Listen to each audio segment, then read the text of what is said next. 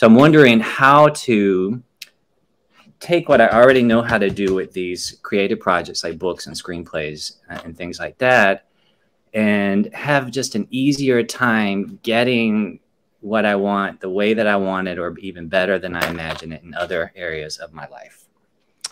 Yeah. And I think, that quest, that journey never ends, because there's always going to be some areas of our life that we're maybe deeply satisfied with. And there's always going to be areas of our lives where we want more. Right. Mm-hmm. And the areas in our lives that aren't quite where we want them to be are the areas of our lives that give us the most amount of opportunity, right? The most amount of opportunity for growth, the most amount of opportunity for expansion, the most amount of opportunity to identify and work through where it is that we're giving our power away. So, yes, I understand that as humans, we want, all aspects and all puzzle pieces of our reality to be in place. However, I don't think we came here for that. And, Nick's conversation today, the first thing she brought up was the idea of choice points and becoming better choosers of our frequencies. And it was interesting because my intent coming into the channeling with her was, okay, Source, I want you to deliver the message that we want, or that you want, or that we all need to hear the most.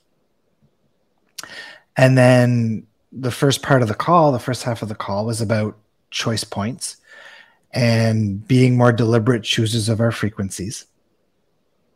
And at first I was like, this really, of all things, this is something that most of us have probably already heard before. But the fact that that was the message that came through was a very telling message that we are all sloppy thinkers, and we are all sloppy choosers of frequency. And this would not have been the message from Source, who, if I need to remind you all, is infinitely intelligent, if it wasn't extremely important to deliver. And as a matter of fact, tomorrow on our call, tomorrow's the members only call in Zoom meetings. And the focus of that call tomorrow is we are going to do some work around intention setting, how to do proper intention setting, how to become more deliberate in our choice points. And we're going to do some calibration to future self stuff. So again, it's a very, what people would call a simple topic.